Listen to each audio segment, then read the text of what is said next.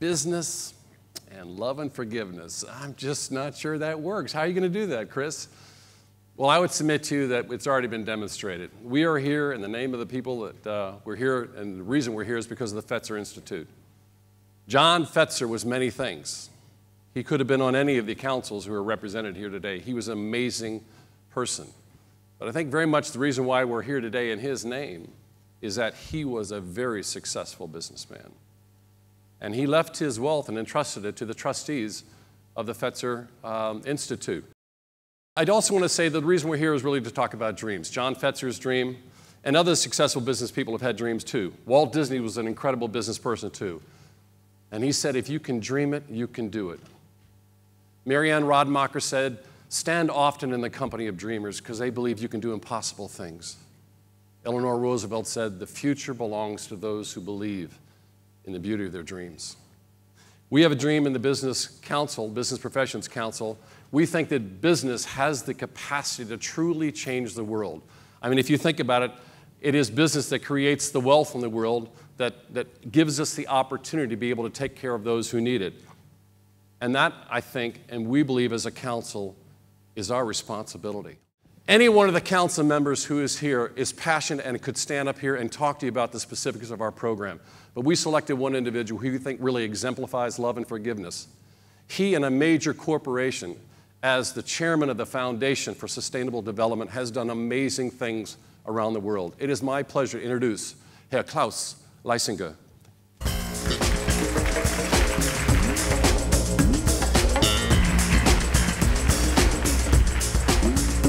Thank you very much. Good morning, everyone. Let me tell you, one and a half years ago, I got a telephone call from Lee Davis. You know him in the meantime. He was then much younger than now, 1.5 years. And he asked me, Klaus, would you want to join me in working for the Fetzer Institute on love and forgiveness in the business professions? I didn't know the Fetzer Institute, and I thought, love and forgiveness in the business profession? Wrong movie.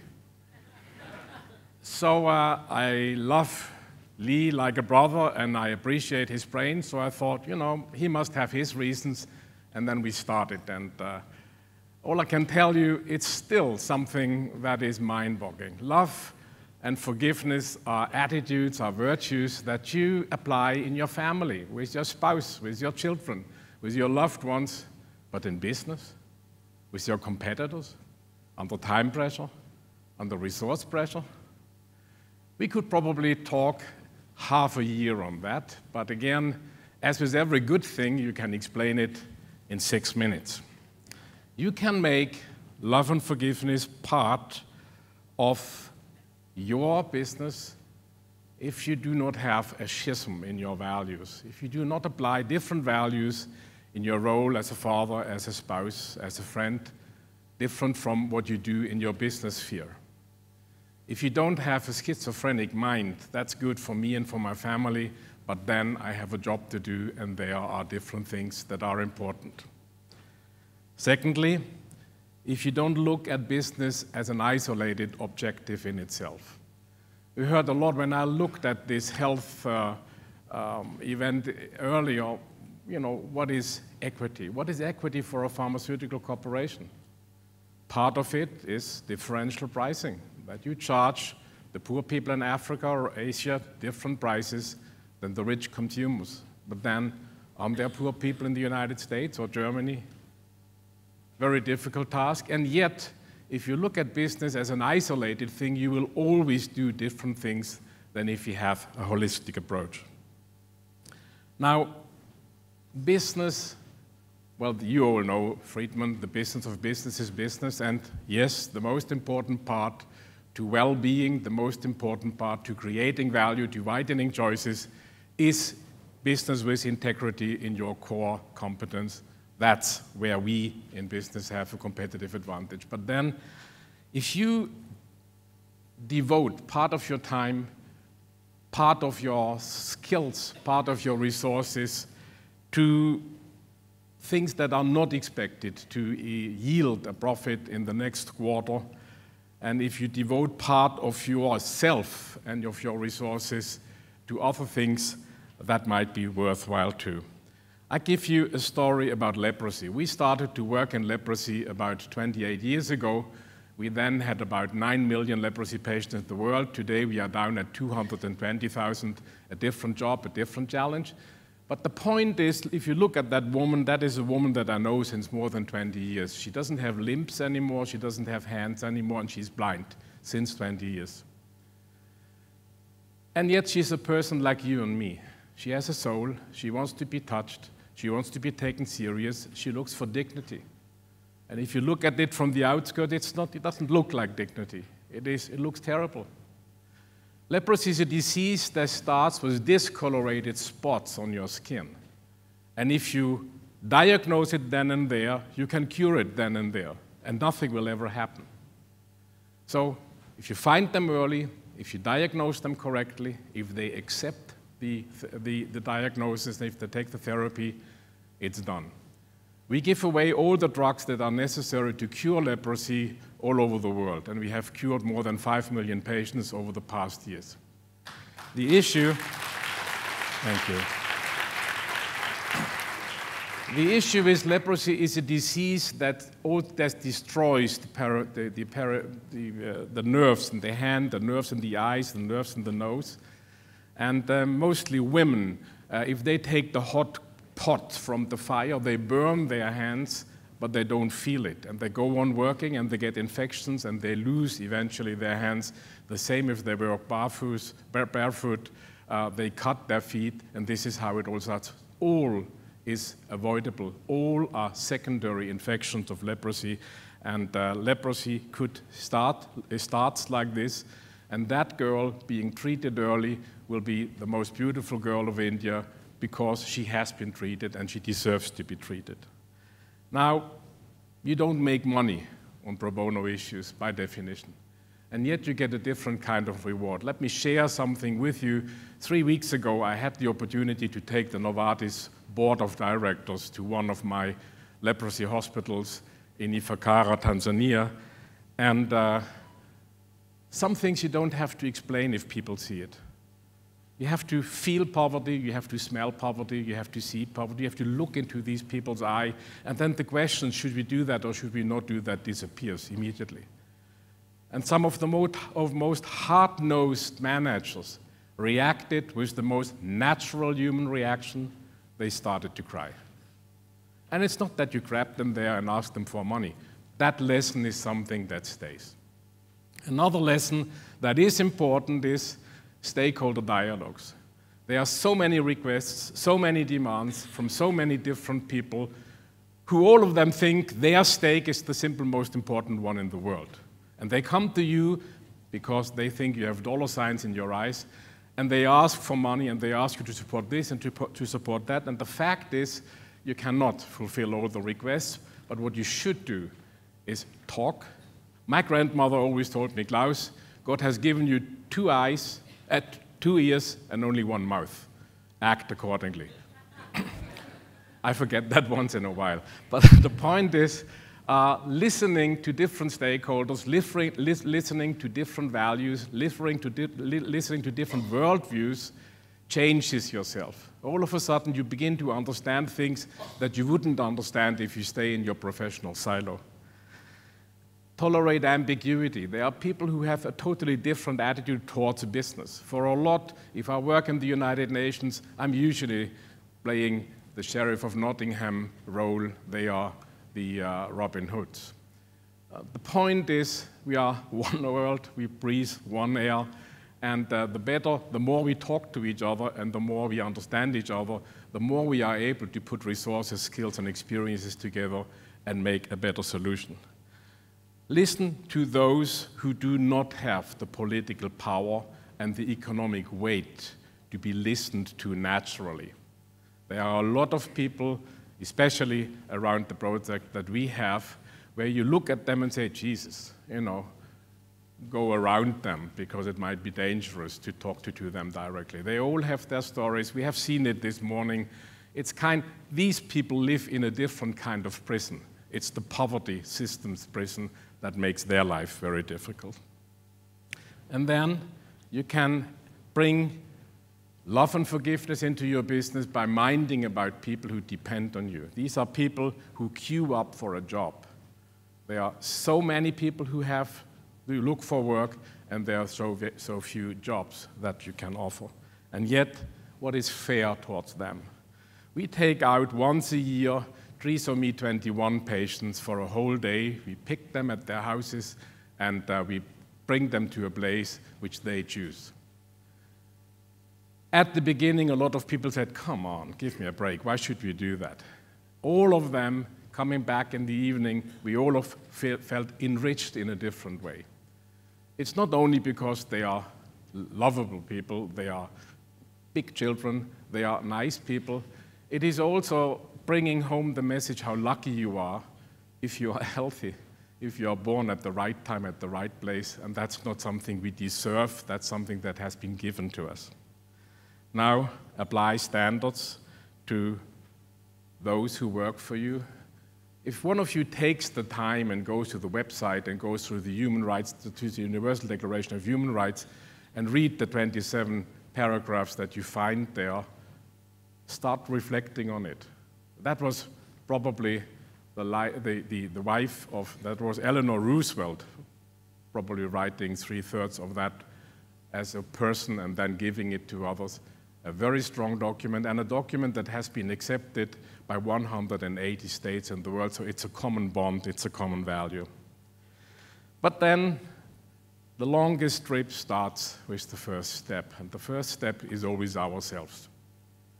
And that, starting to integrate love and forgiveness into businesses, be honest, even if speaking up is difficult, be compassionate, even if ridiculed, try to love those who do their best to be unlovable, and I'm sure all of us know some of them. Stay yourself and stay self-critical. If you are in power, if you are powerful, people are different to you than if you're powerless. And if people around you tell you you are the greatest managerial genius in the world and the most holistic personality, don't try to walk on water on Sunday morning. Just believe if it's too good to be true, it usually is. Now, make love and forgiveness part of business. Is not a project that you start and that you end. It is a process, and it's a never-ending process. And it can be done. And let me quote here Gandhi, you must be the change you want to see in the world, because if you are that change, it will go on as long as you have a chance. Now, we will show you a video now that shows you other examples from members of our advisory council that will prove the concept, yes, despite it being at the beginning difficult to understand, it is possible to integrate love and forgiveness in business. Thank you.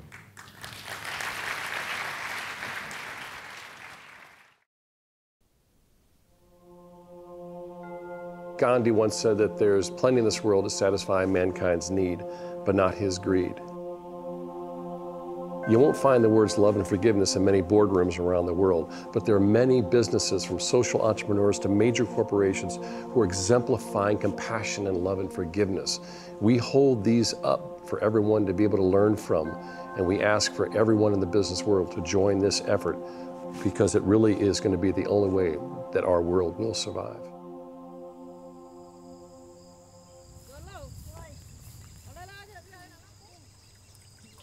There's almost 1 billion illiterate people on the planet today, 1/7 of the world's population. Every single study on illiteracy directly links it to problems of women's health, environmental degradation, poverty, the list goes on and on and on. We felt that the key to breaking the cycle of poverty really starts with being literate. And we decided to create a for-profit business that was fundamentally going to change people's lives, including our own. We put a for-profit company together, collected millions of books from a variety of different sources, sold them on the internet. We've now become the 3rd largest online seller of used books in the world. In doing this, we created a triple bottom line company. We created an organization here that cares much more than just the single-threaded focus on profit. And every time a book sells, we take a percentage of the sale price, not the profit, the actual sales price, and it funds hundreds of literacy organizations around the world. But more importantly than that, we've made a difference in the lives of hundreds of thousands of people all over the world who never had a book, never had somebody read to them, never had an opportunity to become literate.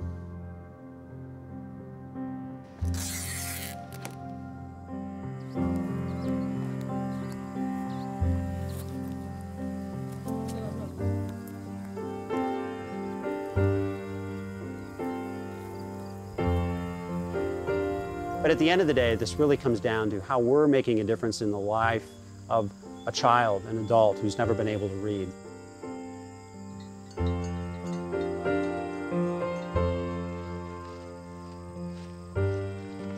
Whether it's on the streets of Los Angeles or in Africa, Better World Books is there.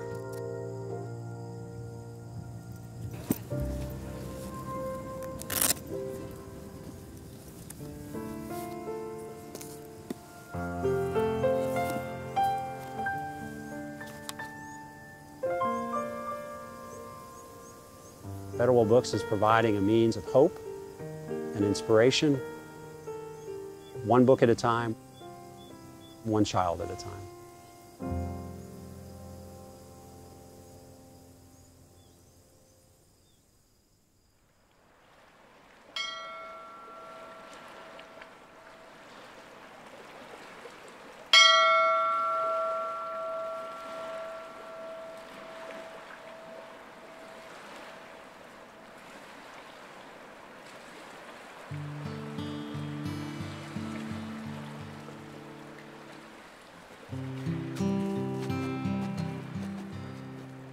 I have a home in Lake Geneva, Wisconsin. And there's a path that goes all the way around the lake. And I wanted the path by my property to be very special.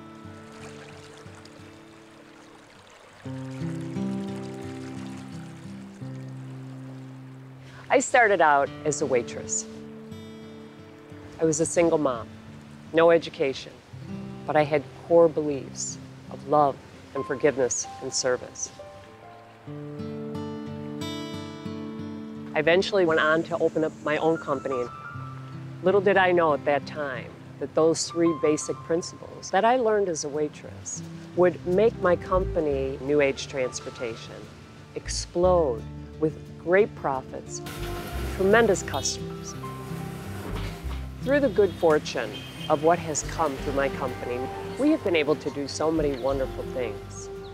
We started the Expect a Miracle Foundation, helping thousands of children of single parents. We've been able to help people of Katrina. We've been able to help the soldiers in Iraq. The Believe Project, this is what happened. I was at a school. I was at my granddaughter's school. And there was a woman in front of me as we were waiting in line who was telling this complete stranger that her daughter had died. And she now had her granddaughter to raise. And meanwhile, here's my granddaughter. She's coming up, Grandma, I want this, I want that, I want this, I want that. And so I said, all right, just get 3 things. Well, now her granddaughter came. And she said, Grandma, I think I've got enough for the $15. I've got a pen, I've got this, I've got that.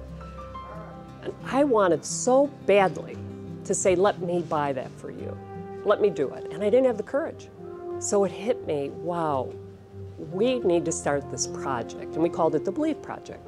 So we put $100 in an envelope with all these motivational cards. So when you're in a situation like that, where you see, I really want to help, but I don't have the courage, you could certainly give them the envelope. Ma'am, there's a very nice woman who'd like you to have this. Okay? It's $100. Thank you very much. You're welcome. I've been sleeping outside and this is what I think people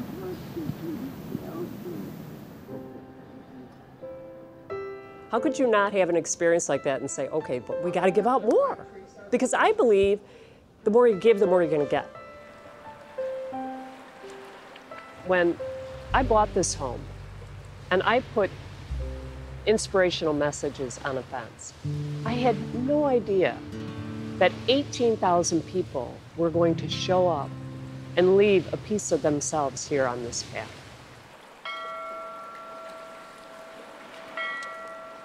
Ring that bell. Miracles do happen. Miracles can happen to anybody.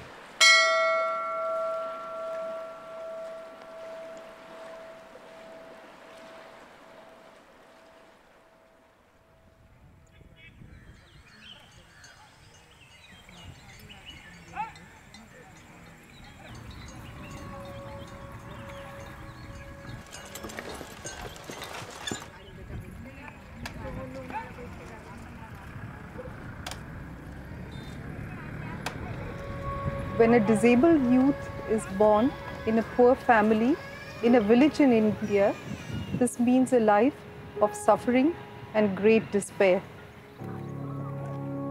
You don't have any future. You live dependent life for rest of your life, and because you are not a wage earner to support the family, you are an extra mouth to feed. So in some respects, you are given a life sentence with no future at all. Meera Shenoy decided to do something about it, and she created Youth for Jobs for that purpose.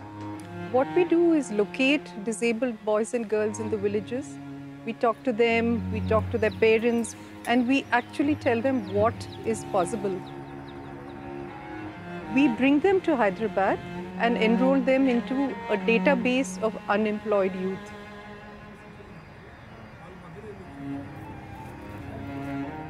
This group of people are the most disadvantaged of the disadvantaged, the most vulnerable among the poor. And yet, they have abilities. We train them and we give them jobs. We ask companies to hire our youth not out of pity, but because it makes business sense.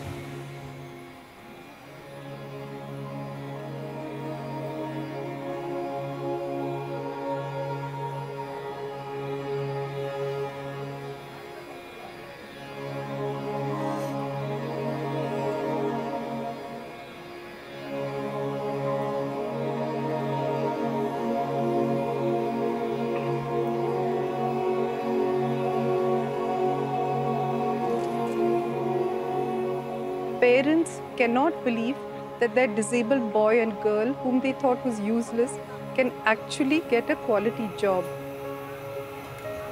These are very good employees. They work harder, productivity is greater, and attrition is also less. What Meera Shenoy is doing is coming out of her heart, out of her commitment to not let the suffering that she saw to spread. In her own way, she is manifesting love. So it's actually a win-win for all. A win-win for the youth because it means he's no longer languishing in the village unemployed. A win-win for the company because they get a loyal, dedicated workforce. And for the family because the youth is now sending back a part of his savings home.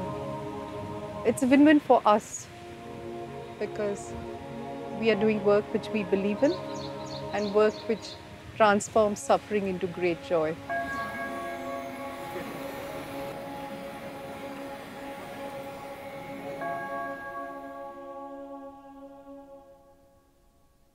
The world is calling out and needs help.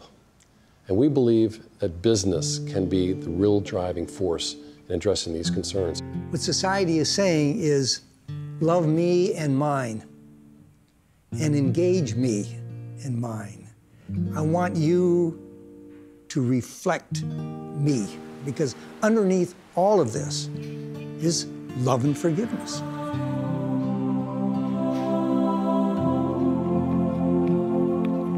When I think of it, there is no more powerful force in the world that has the potential to do good than business.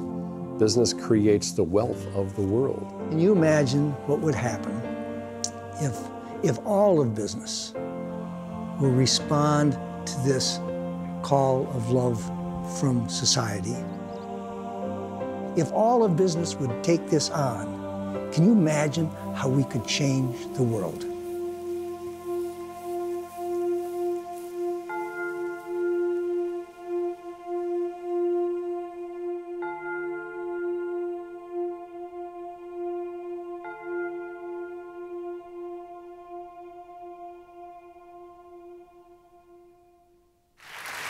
Thanks.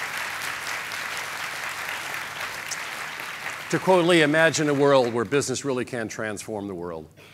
This is our dream with the Business Professions Council, and I will tell you, this is our commitment. Thank you very much for your attention, okay? Thank you.